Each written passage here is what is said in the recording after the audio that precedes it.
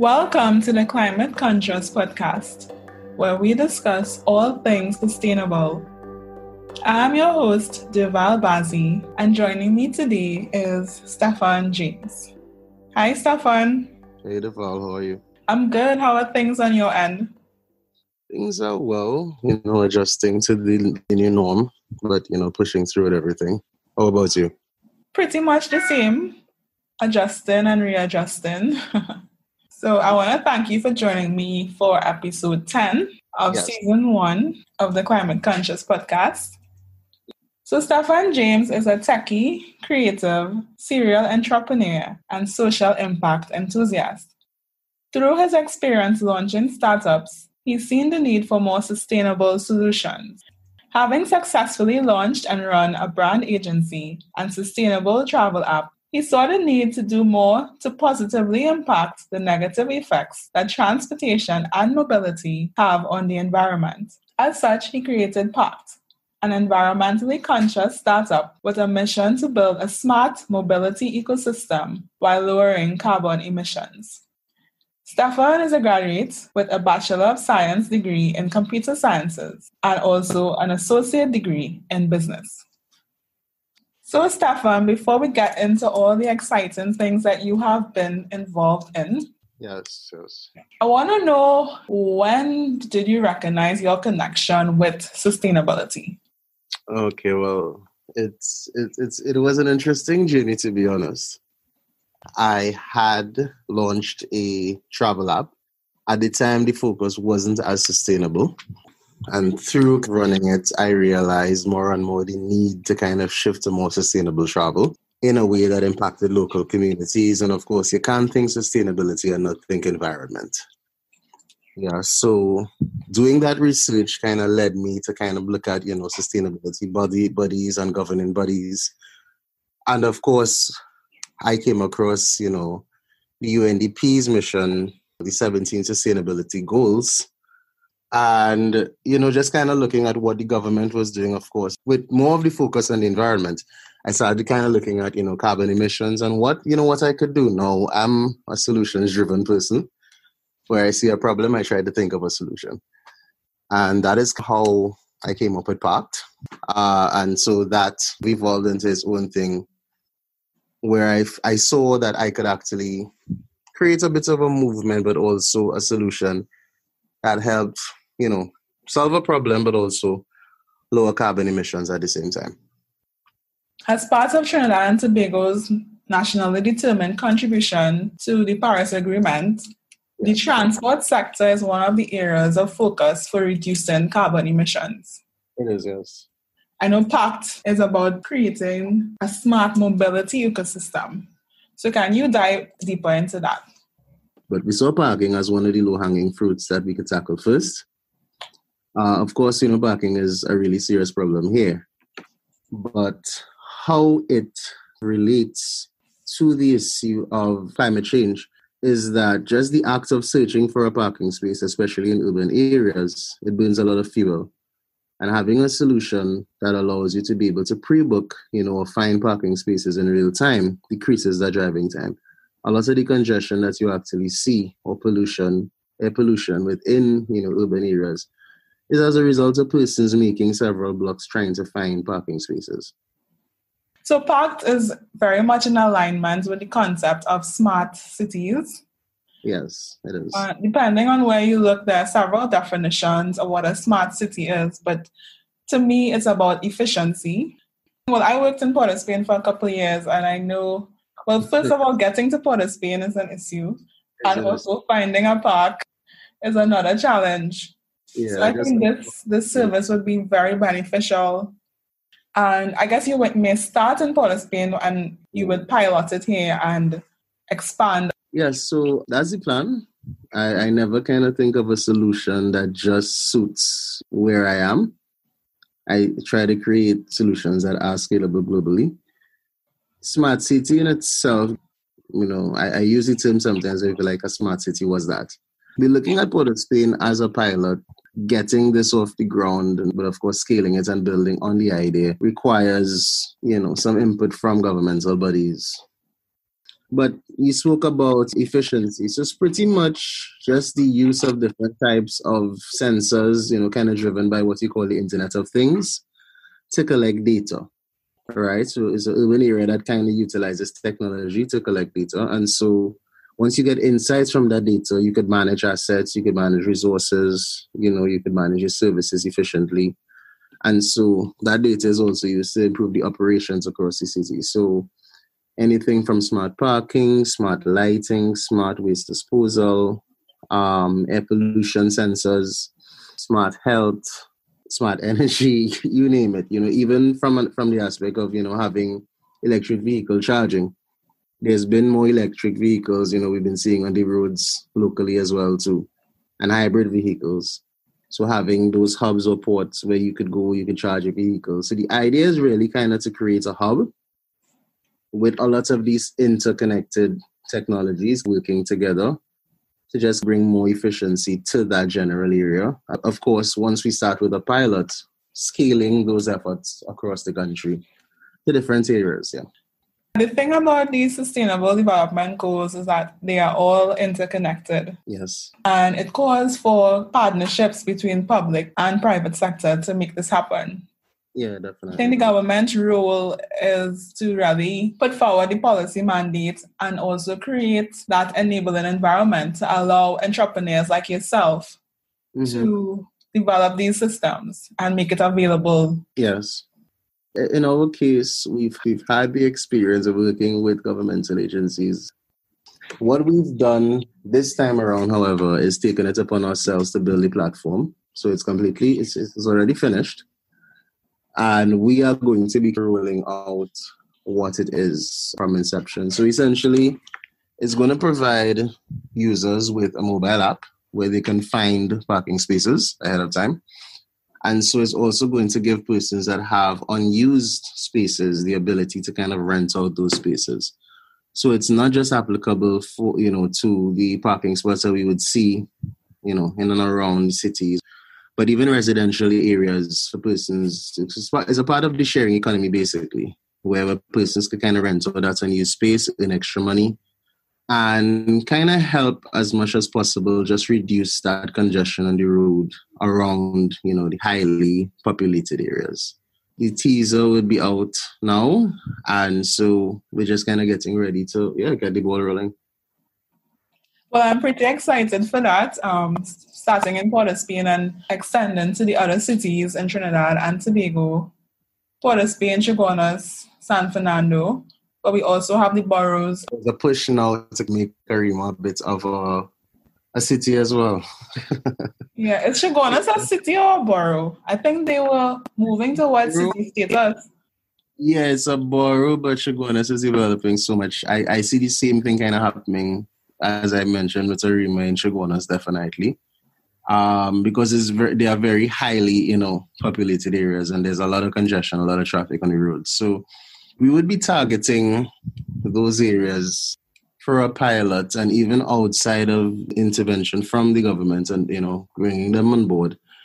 There are parking spots, there are residential spots. So it's pretty much kind of all encompassing. Even for businesses that may have, parking spots kind of allocated that may be unused, it's an opportunity for them as well to, to make some extra money with that unused space. And I mean, just kind of everybody kind of coming together to kind of play their part.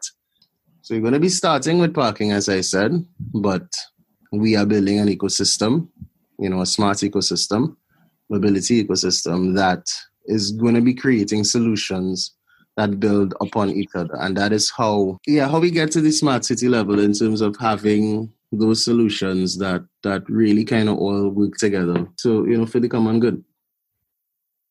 A simple definition of smart city I came across is a city that makes better use of ICT.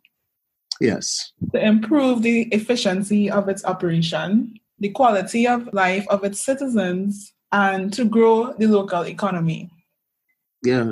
So when you speak about ICT, it's a combination of course, you have mobile apps, you have sensors, as I mentioned before, Internet of Things. So just connected devices. Yeah, that could now kind of speak to each other and so gather data that would let the powers that be know how to change or move around. So for instance, okay, if we're looking at parking, right? Mm-hmm. Parking, because I mean, that is what Parkt is focused on in its inception. If you have sensors in place that also kind of let you know, okay, these are the areas that a lot of the vehicles are congregating around looking for parking, and so you have an idea what that is. You could also use that data to change your traffic flows, how you design roads, different things that you may put around that area more or less to kind of provide more value or efficiency. And that's just one example, right? So the idea is not just to have the solution, but to provide the data.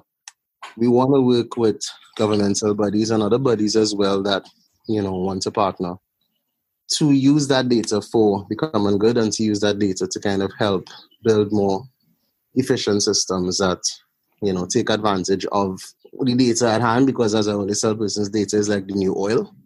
Our policy making should be data driven. It should be data driven. How do we actually use real-time data to actually make decisions? And I felt, honestly, that there was nothing in place to do that. And it's a very ambitious goal, I must say.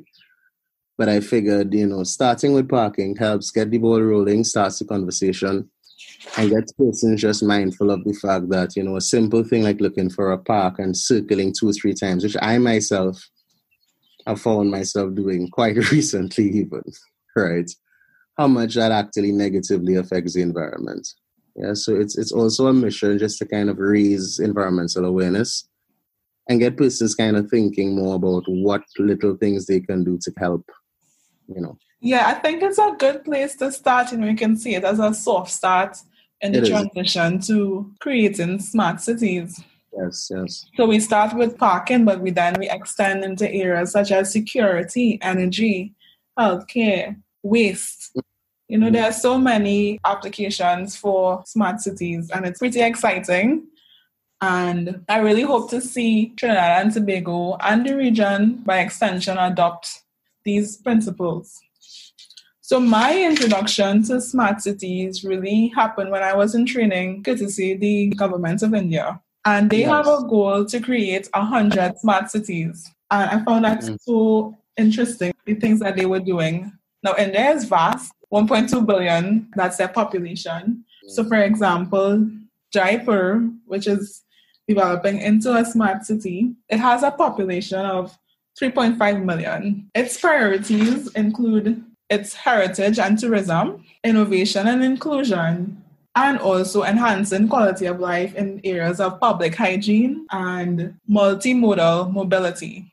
Yes. So I think it's important that, you sit down and decide what you want your smart city to look like, and what are your priorities. So other than parking, what are some priorities you see for Trinidad and Tobago?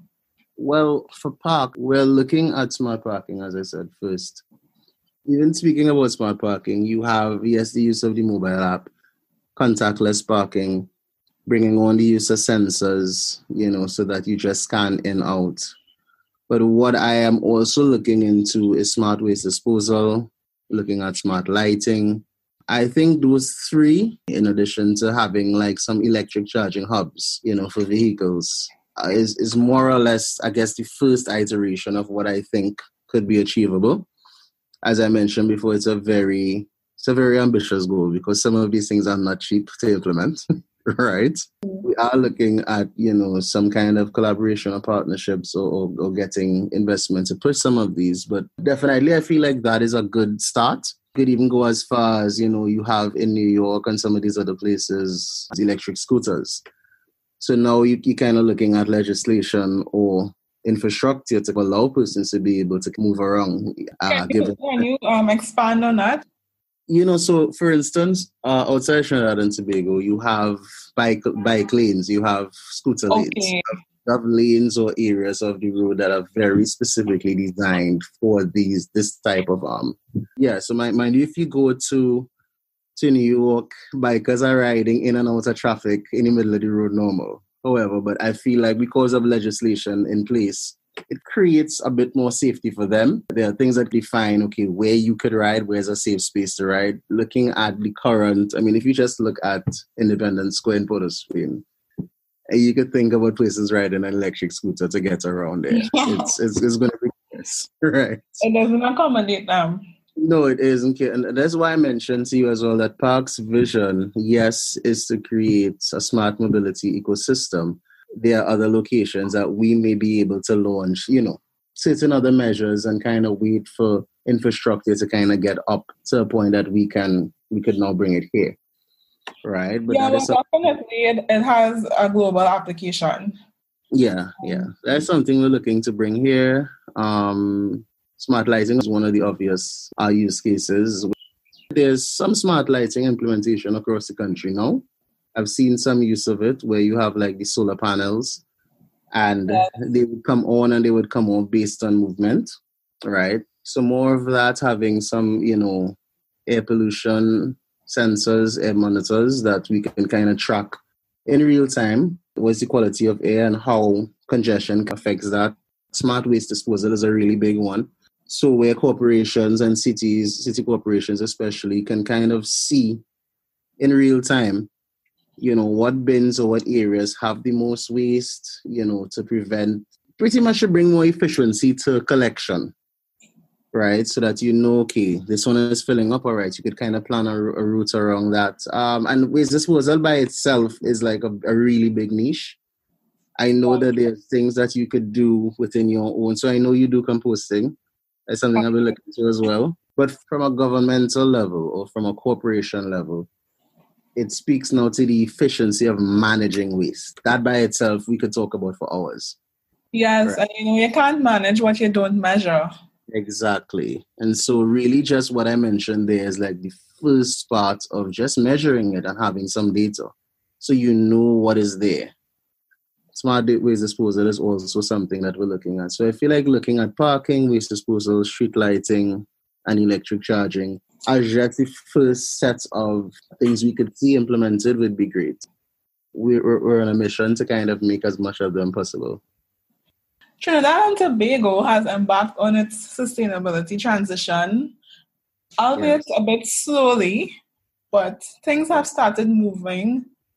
In our discussions, it really highlights the need for investments in infrastructure. Yes, it does. And not just physical infrastructure, but also the human and social capital. Mm-hmm.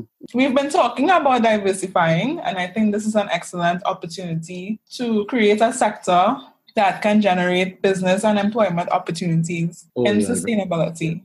Very much. When I hear smart cities, I automatically think sustainable city. Yeah, that's pretty much what it's about. Yeah, it's about sustainability, bringing sustainability to urban areas in ways that they could run more efficiently. The technology is out there, so we need to utilize it in a way that benefits everyone. It improves the quality of life, air quality, traffic, mobility. I think our aim is to really tackle goal number 11, which, as you rightfully just kind of spoke about, sustainable cities and communities. Right, and trying to see how best through the measures we are putting in place, of course, starting with parking, we could kind of help shift that. The reality is that we're not quite sure what that would look like in the next 5 to 10 years. But as you mentioned, Trinidad and Tobago has embarked on doing its part, affecting those sustainable development goals. So I can only hope that things would improve, and that we don't move slow on this one. I think there's a real opportunity there to kind of be one of the pioneers in the region, moving it towards more sustainability. I think Barbados has already kind of started a little ahead of us. Barbados and Jamaica tend to be the places, the countries that tend to move quickly on these things. So I'm hoping to see Trinidad and Tobago catch up. Yeah, we definitely need to catch up. So, Stephan, we are in the midst of the election season. Let's say you were with either of the political leaders of the many parties that are contesting this general election, and you had 2 minutes to sell Parkt and get their endorsement. Let's hear it. I would say that in order to achieve the sustainable development goals, there needs to be real collaboration between private and public sector entities.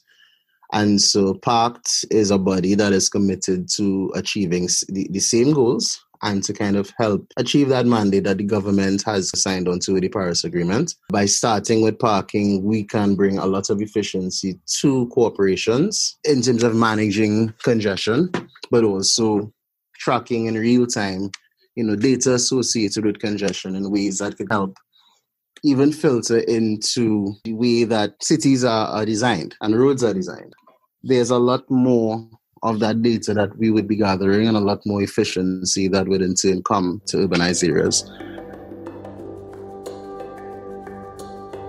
Stephan, an important layer of smart cities is adoption and usage. And that's where the people aspect comes in, the culture shift. For this to be successful, we would need a lot of public awareness. Yes. How are you planning to address this part of it in terms of getting buy-in from consumers? So essentially, once this airs, there would be a teaser out. Our choice to start with parking really speaks to a consumer pain point. From the research we've done and the market research we've done, everybody has been like, oh my God, I will use that. I need something like this. We need something like this. So without persons even realizing that they are positively affecting the environment, people are already sold on the idea. Our mission would really just be to educate.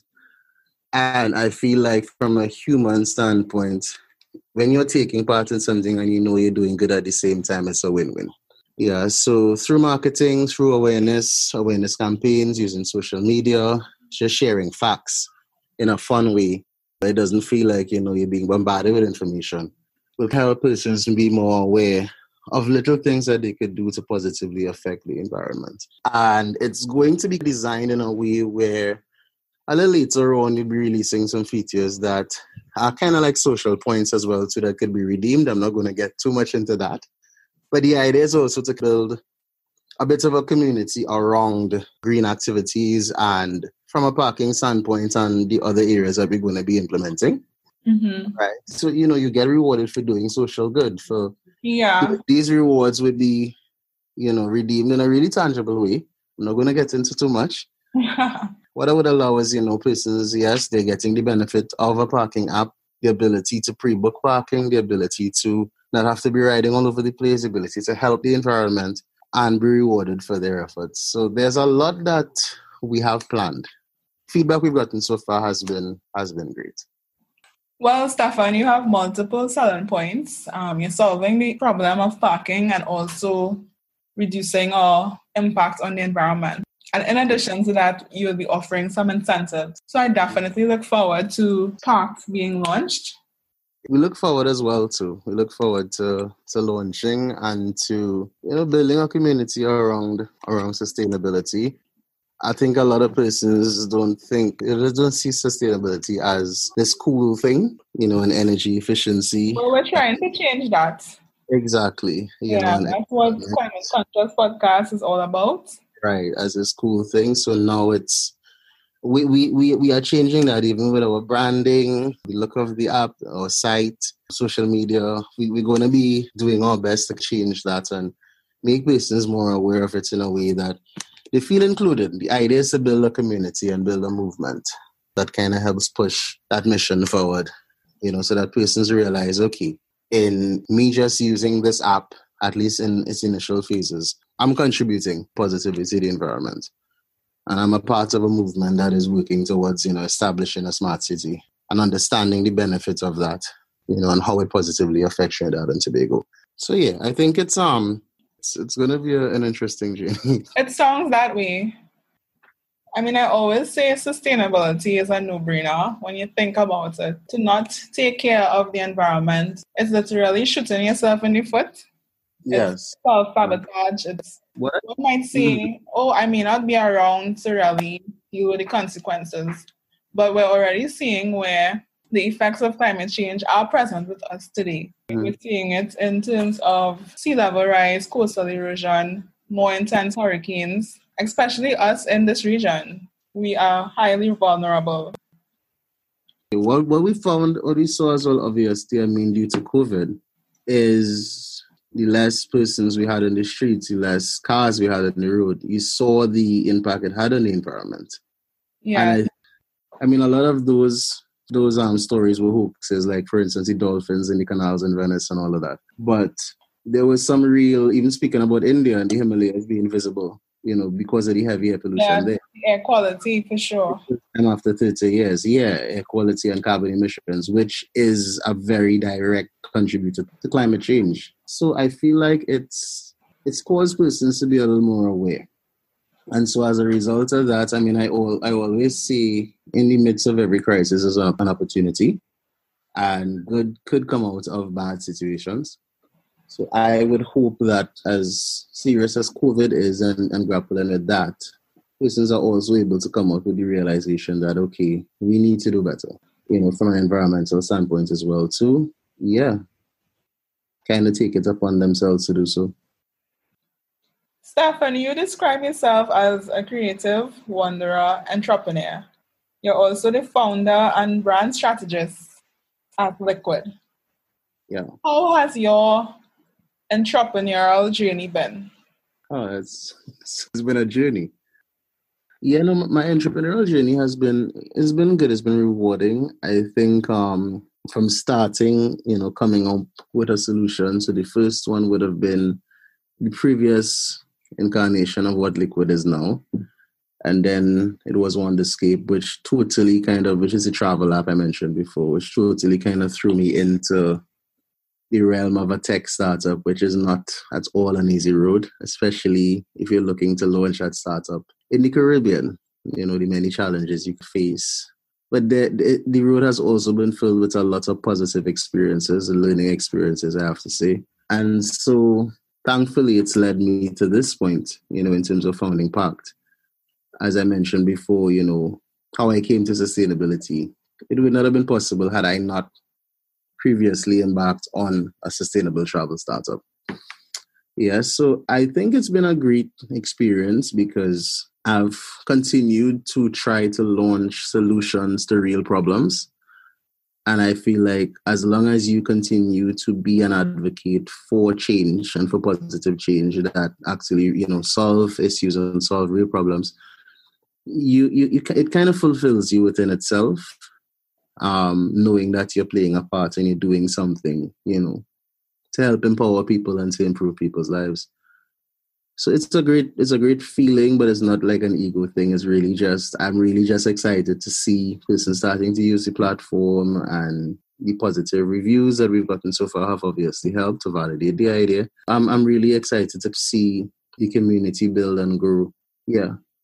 I too am very excited about the community. We're bringing about change, yes. Change that would impact us and also future generations. So I feel like we have a responsibility to ourselves and to those coming after us to, leave things better than we found it. Exactly. So yes. I don't think you could have put it any better than that. To leave things better than you found it. That's pretty much what it's all about. Yeah. The app is up at getparkt.com. You would see a teaser out there on social media that will give you a gist as to, what Parkt is about, and it's coming soon. We're still kind of setting an official date, especially due to COVID. We're kind of looking at certain things because, of course, yes, people are moving around a lot more now, but there are still certain things we're considering. We're definitely launching the app itself before the end of 2020.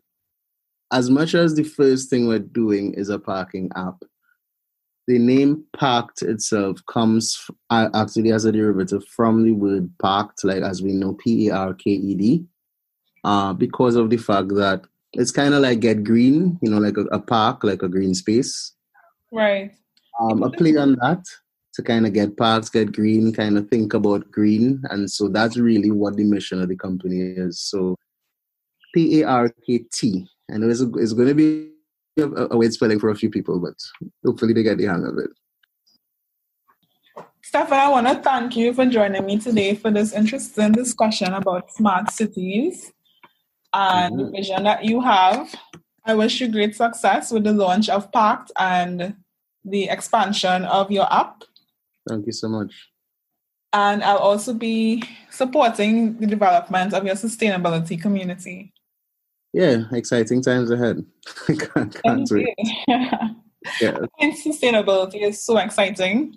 Very much so, yeah, it is. It's so dynamic. For example, this would be the 10th episode and on the podcast, and I've discussed education, impact assessment, eco-entrepreneurship, waste management, sustainable energy, sustainable fashion. There's so many interesting themes under the umbrella of sustainability. Yes. Stephan, where can listeners connect with you and learn more about Parkt? So you can find us on Facebook and Instagram at Get Parkt App. So that's GET, and Parkt is spelled PARKT, not PARKED, right? So Get Parkt App on Facebook and Instagram, and you can also check out our website, getparkt.com. Okay, great. And I'll place the links to your social media in the show notes. Awesome. So be sure to check that out. Thank you so much for joining me on the season finale of the Climate Conscious Podcast Season 1. So guys, if you enjoyed this episode, please share and leave us a review. You can connect with us on social media. That's Instagram, Facebook, and Twitter, where I'll be sharing more tips on living sustainably. And you'll be the first to know when Season 2 is being launched. Thank you for listening. Bye.